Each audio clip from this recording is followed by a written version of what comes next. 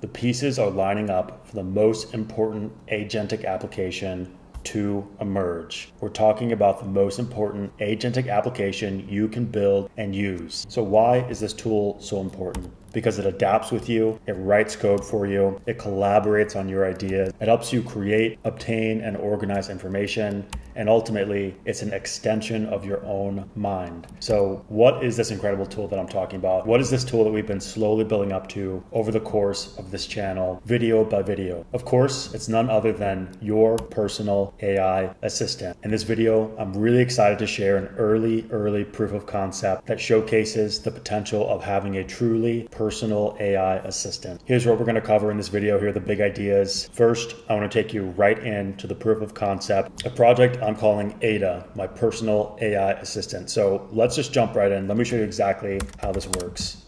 I'm working on this POC in the Agent OS. Let's just go ahead and fire off. This is operating in main 7.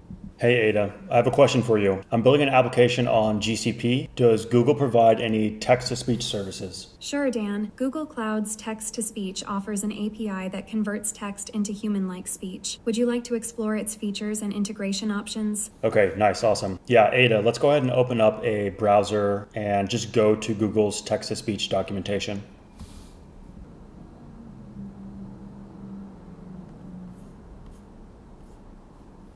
Done. I've run source_bash_profile and in browser. What would you like to explore next in the text-to-speech docs? Nothing there. Thanks for that, Ada.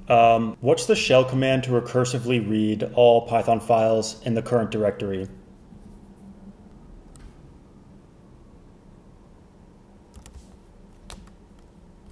Okay, Dan, I've attached find name py_execcat_plus to your clipboard. What's next? Awesome. Ada, that's going to be it for today. Go ahead and exit. Thanks for your help. It was a pleasure collaborating, Dan. Until next time. Ada exits *. Okay, so there's the first kind of run through proof of concept of the personal AI assistant. As you can see there, just going through that process, there are some things that didn't work well, but there are a lot of things that worked really well. So if you're excited to learn about exactly how this works, definitely hit the like, hit the sub. We're going to be building and sharing our AI personal assistant over the course of this channel. This first version is super scrappy. I'm not sure it's even worth sharing just because it's 300 lines of complete junk, but in future videos, we're going to be sharing early versions of a fully customizable personal AI assistant. We're going to be talking about the high level architecture all the way down to lines of code. In this video, we're going to touch on the high level of exactly how this works. So go ahead, hit the like, hit the sub if you want to join the journey. Things are getting really interesting in the AI agentic workflow, personal assistant space, and I'm expecting that to accelerate. Let's go ahead and talk about some of the high level details, right? So that was a proof of concept of Ada that is activated via voice, then it goes to text, then it goes right into an agent workflow. So let's talk about a couple of the key pieces that makes this work, and then let's talk about some improvements. I want to talk about the PAR framework. This is a simple framework you can use in your AI assistants to engineer the high-level flow of how things work. Then I want to talk about the kind of key part of that framework to help you choose your agent, which is this simple keyword AI agent router. This has also been called the LLM router. It's very similar in that it directs the flow of your application to the specific AI agent flow that you want to run, or the specific agentic workflow that you want to run. And then finally, let's go ahead and talk about flaws, improvements, iterations, what's coming next after this kind of first version that we're going to be building and sharing here on the channel. So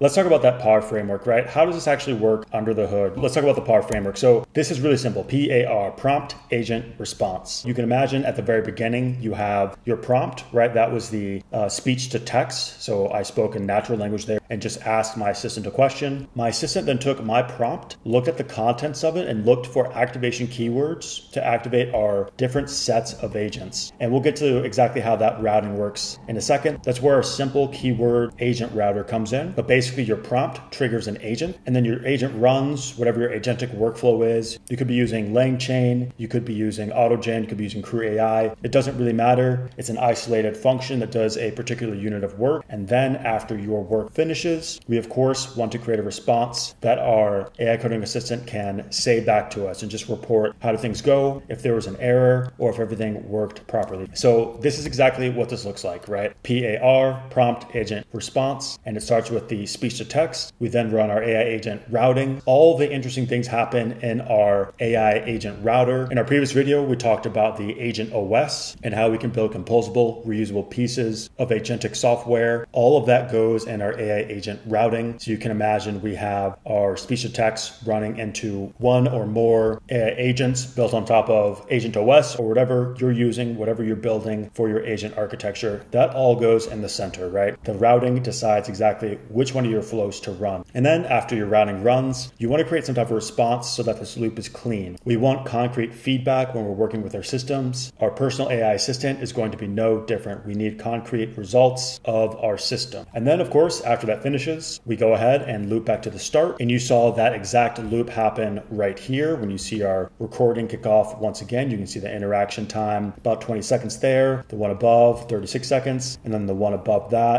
took 20 seconds. But the recording is where our loop officially resets, right? And so you can see that happening over and over there. This sets up what I believe is the simplest architecture for building your personal AI assistant. You run a prompt, your prompt runs into your agent routing, and then your agent routing does all the cool agentic work there. And then at the end, we need some type of response, we need some type of feedback. We're building out a conversational workflow with our personal AI assistant. So then we run text to speech to get a solid response back out. That is the Power Framework. Let's talk about what's going on in this middle step, because this is really where all the magic happens, right? AI agent routing. Let's talk about the simple keyword AI agent router. This is one of the simplest and most intuitive ways to route your prompts into different agentic workflows, into different AI agents. It all starts, as most things do, with just simple strings and functions. So it looks like this. So remember one of my prompts, Ada, let's open the browser and go to Google's text-to-speech service docs, right? Something like that. When this gets broken down using the simple keyword AI agent router, it looks something like this, right? So Ada, that was my agent's activation keyword. Let's open the browser. So you can see here, that's a keyword that actually does the routing. And then you can see here, and go to variable, right? So that's whatever information that specific workflow is going to take in. And so if we hop back into the code here, we can see exactly what that looks like. So we have this personal AI assistant loop running. Basically, while true, we're going to run this key function here, record audio. We're going to wait 10 seconds and collect whatever audio we can within that 10 seconds, right? That's why you saw this recording kick in here.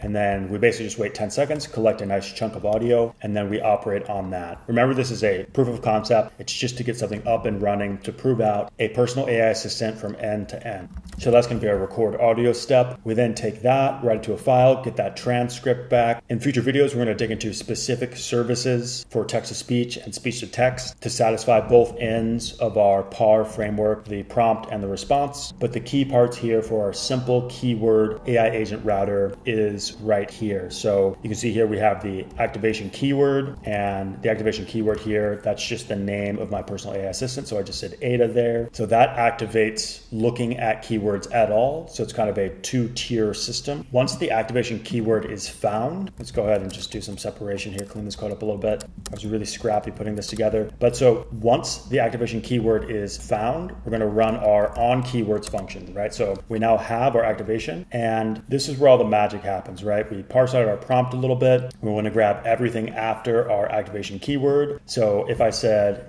Ada, let's open the browser, it's going to cut everything before Ada and just take the prompt after that. And then we're running this function, get first keyword in prompt. So this is the really simple agent router. You can see here we're doing some string manipulation. That doesn't really matter. What really matters is this function here. So this is our simple LLM router. This is our simple agent router. Each one of these functions contains your key AI agents, your prompt chains, and your individual prompts, right? Whatever level of LLM you need is going to be here. You can see here we have keys mapped to functions. Notice how in these keys we have both bash and browser. So if I say bash or browser in my prompt, my run bash command will run. And we don't need to dig into the details of all these functions. You can imagine there are prompts running. I'll throw this functionality into a gist just so you can read it, just so you can check it out. It's not going to be a complete module or a repo. You can see I have like 7 main files up here. here. This is a rapid prototyping session, and I have a bunch of random files going on here. I just need to get in here quick and dirty and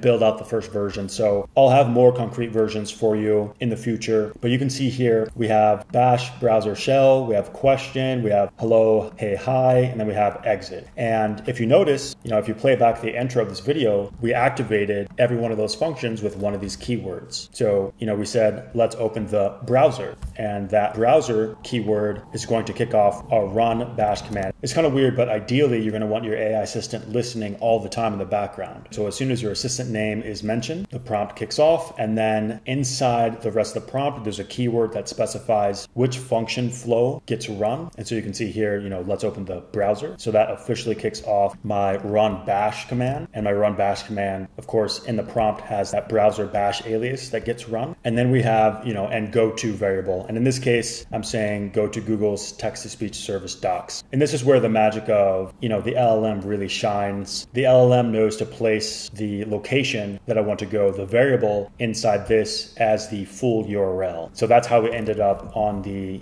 cloud.google text-to-speech documents, right? So that's awesome. This is basically, the simple keyword AI agent router. This helps you take your prompts and turn it into custom functions that you can run, which likely will have just pure functions. And then some of those functions will be individual agents. There'll be agentic workflows. There'll be prompt chains. And then of course, just some individual prompts, right? I'm not doing a ton of interesting things here. A lot of really simple stuff. One of the cool things I did here with the shell command that you saw, actually had it generate the command and then respond. And then whatever that command was that they responded with, I used a paperclip library to get that directly onto my clipboard so I could quickly, use that command. And I think that that's one of the huge advantages of your personal AI assistant. You're going to be able to take a lot of shortcuts. And then after that, I just ran another completion prompt, another response so that I complete the loop of the PAR framework, right? Prompt, agent, response. We always want to have some concrete response. I want to know that my assistant did exactly what they were supposed to do, right? It kind of closes that feedback loop for us if we hop back to the PAR framework, right? This keeps things nice and simple. It gives our system some structure to work with so that we know we are back at the beginning of our loop. Ideally, when you're really using your personal AI assistant in the future,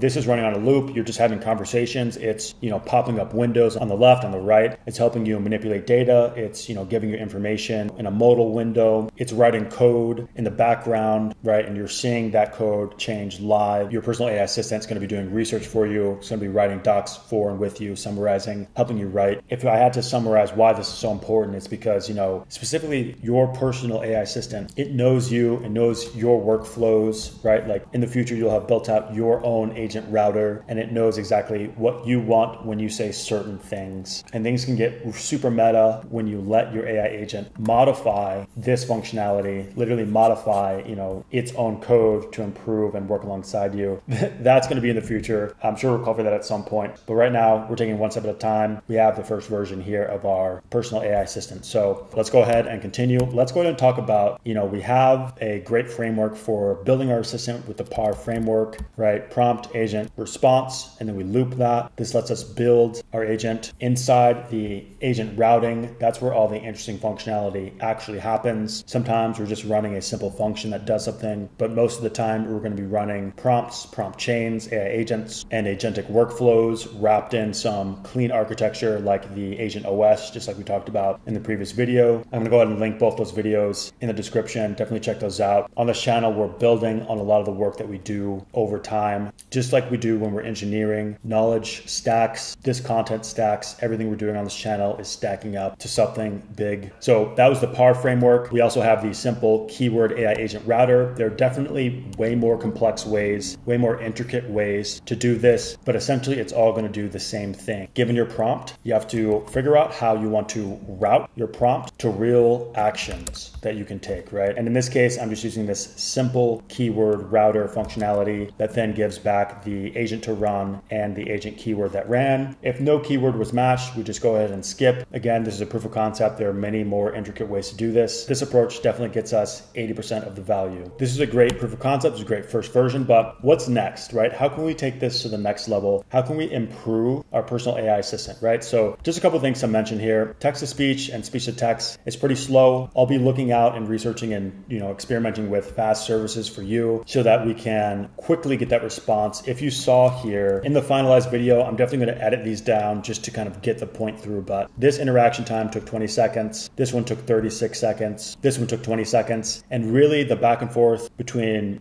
my prompt and my assistant's response is really only about 10 seconds here. Some improved text-to-speech logic would also be good here. I'm just doing 10-second chunks. It's working pretty well, but as you're working throughout your day, you don't want to have to wait for the beginning of the 10 seconds to start speaking, right? If I kick this off again, we can see this is going to be the beginning of our 10-second chunk. Everything we say right now in this 10-second interval is going to get picked up. So it's going to miss that last chunk, and anything we're saying right now is not going to get picked up, right? So you can see here, everything we're saying right now in this 10-second interval, it missed that next section, right? And so only 4 seconds there. This was the time it took to send to our, speech-to-text service, come back, and then see if there were any keywords, right? In both of these sessions, including this one here, right, this next transcript, there was no keyword said, right? I didn't mention Ada at all or any actual keywords to run, right? But you'll notice I just said Ada, and so now in this next upcoming chunk, it's going to look for an agent keyword, but it's not going to find one, right? So you can see here, no agent was found for the given prompt. So there are some improvements to be made to that loop right there. Again, proof of concept, not a huge deal, but we'll definitely want to improve that as time goes on, right? And there are lots of ways to work around that. The next improvement, we want to add some composability, reusability with an Agent OS-like architecture. We talked about this in the previous video. This is going to make our agent layer, so wherever we're actually calling our agents and our function flows, this is going to make this portion really, really cool, really, really smooth. And you can imagine we're going to have, quite a few more keywords that activate AI agents and agentic workflows. As we're building those out, we're going to be wanting to, reuse and compose these. That's where using an opinionated agentic architecture really comes in. So I'm going to be using the Agent OS and building up the ideas we shared in that video and in that architecture. So I want to improve the human in the loop tooling. There are tons of really cool opportunities here to run one of these workflows. And then when our assistant needs more information for us, for instance, like I have this idea to, build out new front-end components on the fly, right? So we activate, building out a front-end component here on the fly, with some component keyword that then kicks off a workflow. Inside that workflow, our agent can pop up a modal. It can give us a file so that we can complete our prompt. It can ask us a question about what we want to have built. So a lot of opportunity here for human in the loop tooling. And then of course, we want more agents. We want more capabilities. This is where your personal, all the prompts, all your prompt chains, all the work you've been doing so far, that's where all that comes in, where you come in and you build out, your actions that run based on your system. I'm really excited about this. I hope you can see the value in the personal AI assistant. I hope it makes sense why this is the most important agentic application that you and I can build and use. We're going to be covering this a lot on the channel. This is going to be one of our main topics, in addition to building great agents, in addition to AI coding assistants. So if you enjoyed this, if you got value out of this, you know what to do. Hit the like, drop the sub, stay focused, keep building, and I'll see you in the next one.